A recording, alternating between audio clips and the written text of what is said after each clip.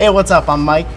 And I'm Oscar. Who you may recognize from a little show called The Office, but he has a brand new show called Benched. It premiered last week on USA. Do you want to tell us about your character?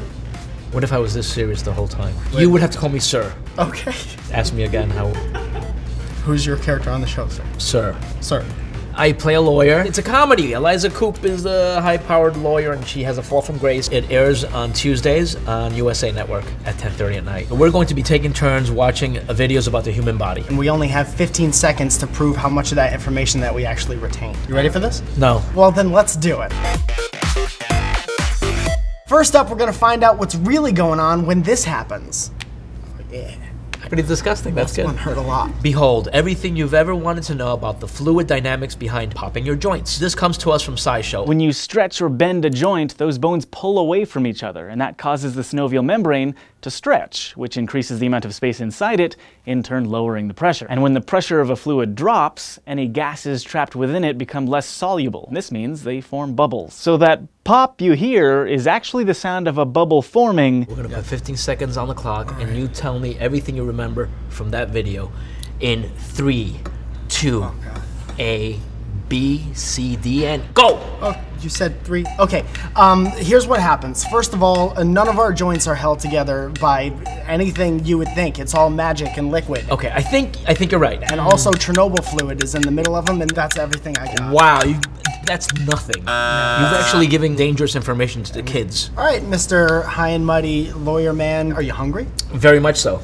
All right, but do you know why? Because you guys said I couldn't eat anything until I did this perfectly. This was posted back in May by Braincraft, a PBS Digital Studios channel written and hosted by Vanessa Hill. When your body has a low battery and needs more energy, hormones come from your fat cells, certain organs, and the gastrointestinal tract to tell your brain it's time for a snack. And the hypothalamus picks up on these peripheral signals, and a bunch of appetite-stimulating neurons travel out to tell other areas of your brain that you're really hungry. You have 15 seconds to tell me everything you just learned from that video. I reject the premise because this video was about food amnesia. That's how it started. And right there, it's off topic. It was just supposed to be about why I feel hungry. Yeah.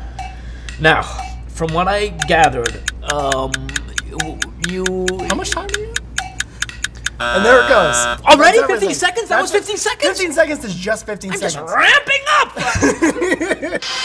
up! Now, you know when you're in an elevator with a lot of people and then you go to fart and then it's a lot louder than you think it's gonna be? No. Yeah, me neither. Everybody dreads the silent but deadly fart, and it turns out there's actually a scientific reason why the quiet ones are stinkier. This gas is made of mostly nitrogen, hydrogen, and carbon dioxide, all of which are odorless. The smelly portion accounts for around only 1% of most farts. In the absence of the other odorless gases, however, these farts are concentrated with smell and generally quiet because there's less volume. Why do my silent farts smell worse than my loud biggie farts? So the loud biggie farts are sometimes just from swallowed air, like when you're chewing gum or eating or whatever. Silent but deadly farts come from like this little like poop man who goes through your big intestine and all the bacteria eats it and releases this like sulfur, and the sulfur smell is what comes out. Time's up! Time's up! No! Got it! Now it's your turn. Everybody knows that coffee makes you more alert, happier, better at life, but why? Caffeine works by blocking another chemical in your brain called adenosine from bonding to receptors on your neurons. Adenosine keeps many brain regions in check, including one called the reticular activating system, which basically amplifies brain activity. When adenosine is blocked, this region goes into overdrive, sending a wake-up call to the rest of your brain. Why is coffee so awesome? Oh, easy. It blocks the adenosine, and that's the thing that makes us tired and sleepy. And it says, you're not tired and sleepy. Bam, done. That's it. Got it. All right. What is that? We got 8 seconds? You want me to keep going? No, I don't need to. Stop, Ernest.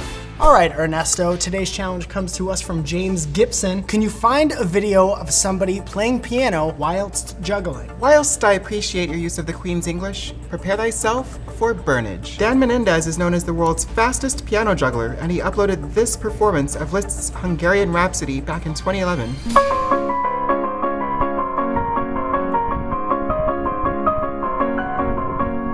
James, my boy, to you I say away, you moldy rogue, away.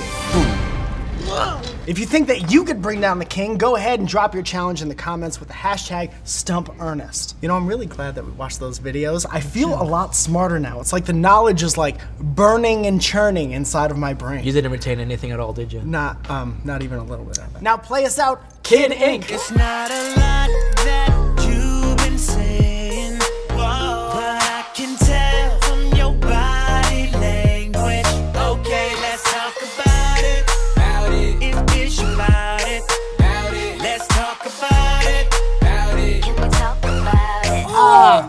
fall.